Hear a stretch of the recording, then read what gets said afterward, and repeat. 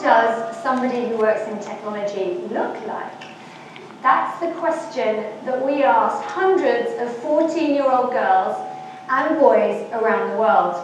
We asked them to draw a picture of a technologist.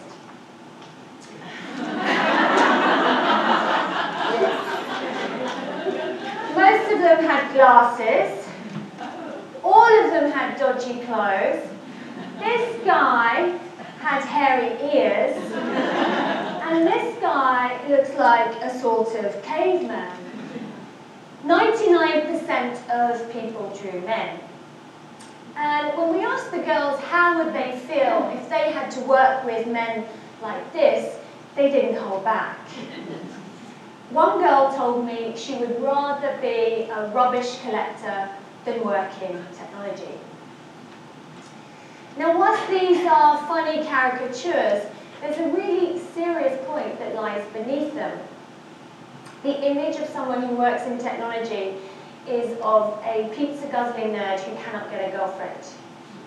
Technology has an image problem.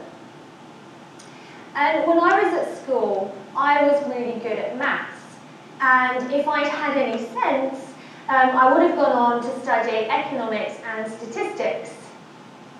But in my school, no one popular took those subjects, and I ended up taking modern languages at university.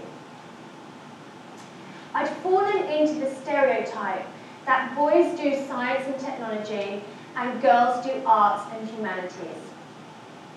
Now that stereotype is even more visible today. In the UK this year, 20 times more girls they've had their heads chopped off. Not supposed to happen. 20 times more girls took A-level Spanish than A-level computer science.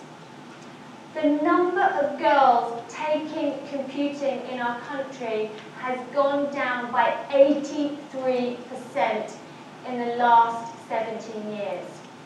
And when you look at the technology workforce, only 17%, 1/7 of the technology workforce is female. So we're still pandering to those same old stereotypes that boys do science and tech and girls do arts and humanities. And when I was a teenager, technology just didn't figure in my world. And now I've got a 5-year-old daughter, Rocker, and I don't want her to think that any career is off limits. I want her to think that anything is possible, because it is. So a year ago,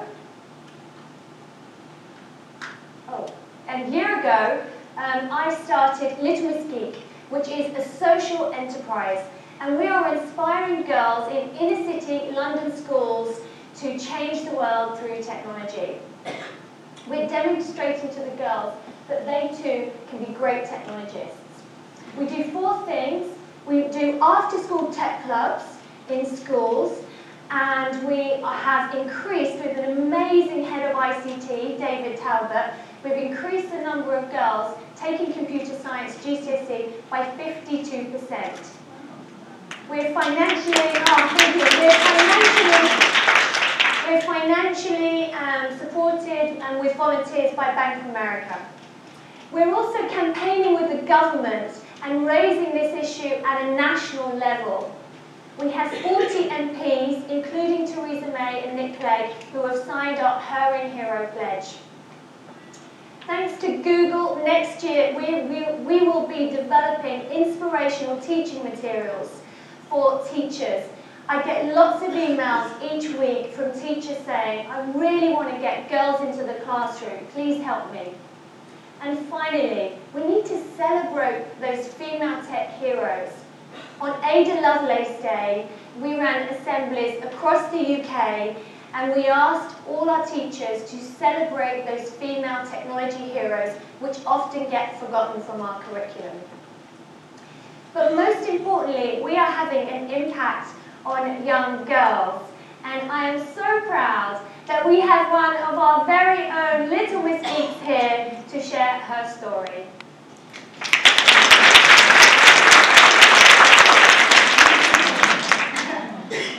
2 years ago, after starting at St. Stevenson's and hard. I struggled to keep up in class and would have to finish my class at home and then do my homework. After a while, I started to think I was stupid. Everyone else seemed to manage, why couldn't I? So my mum spoke to the school to see whether there was anything they could do, and they just said I was slow, so that made me feel great about myself. The school then assessed me and found out I was dyslexic. At last, it was official, I wasn't stupid. Soon after this, my ICT teacher, Mr. Talbot, got our class joined into the Little Miss Geek Day. At first, we all thought it was just a way of getting out of class, but it turned out to be a lot better than we'd expected.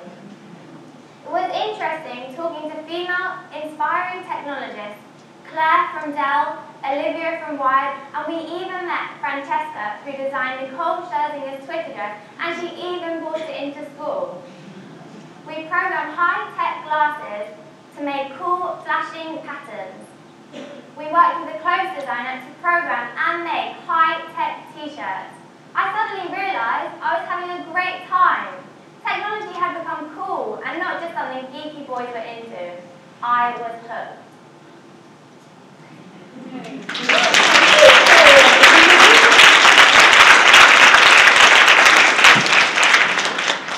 So Zia's not just here to talk about her experience with Little Miss Geek.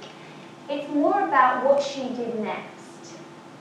We gave her no more than a mere introduction to technology. She took a seed of inspiration and made it into something much, much bigger. How do we get girls like Zia to realise that they too can change the world through technology? We want to ensure that the next Mark Zuckerberg, the next Bill Gates, the next Eric Schmidt is female. We want the next person to change the world through technology to be a woman. Yay!